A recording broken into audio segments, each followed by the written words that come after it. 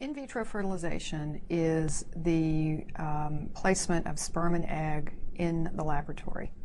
Those embryos are then cultured, which means they're allowed to grow in a very special incubator. We try to mimic natural environment as much as we can, and that's improving much over the years.